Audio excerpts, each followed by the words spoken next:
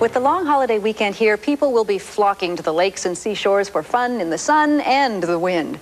Well, we found some new ways to enjoy the summer and those breezes.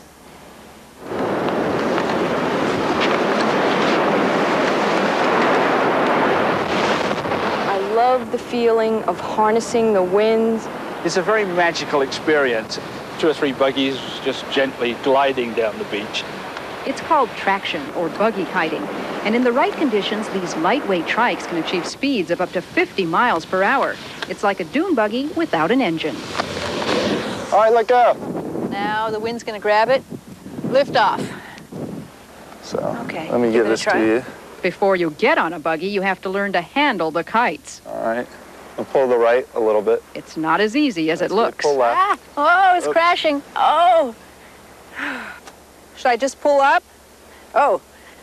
Oh! Different sized kites are used depending on wind conditions and experience. Whoa, whoa, whoa. Oh, my goodness. Now, I'm sure you got a little... My kite is one of the smaller sizes, 2.5 square meters. Good for beginners. Once I've gotten a feel for the kite, it's time to tackle the buggy.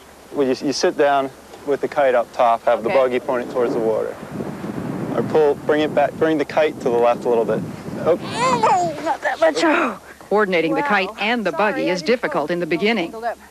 But eventually I'm able to get the two in sync and get the thrill of a run down the beach. Woo! It's going faster than usual. Woo! The buggy was invented in New Zealand in 1990.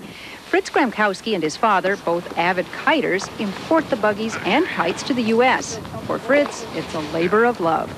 I think it's just so exciting and it's something I love to do a lot because it's thrilling, especially on a day like today when you start going very fast and the wind's pulling you towards the ocean and you have to kind of fight with the wind not to get pulled into the ocean. I like that a lot.